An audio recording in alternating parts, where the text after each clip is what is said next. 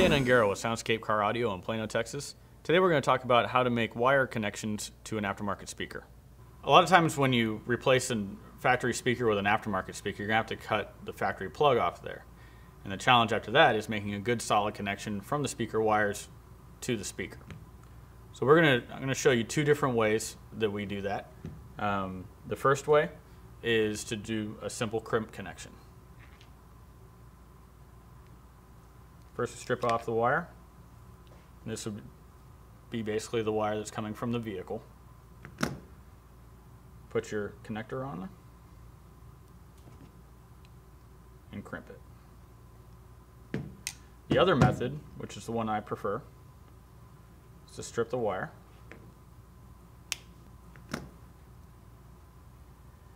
Put on a piece of shrink tubing. Put your connector on.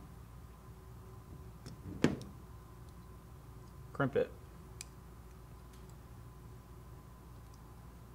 And the real fun part is soldering.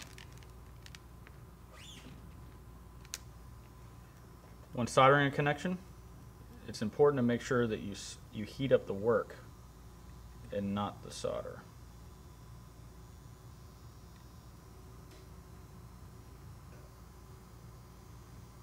Once you've fed enough solder in there, let it cool for just a second.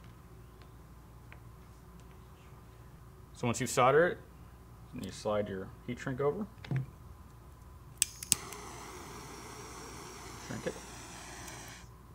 And then all that's left is to actually hook it up to the speaker.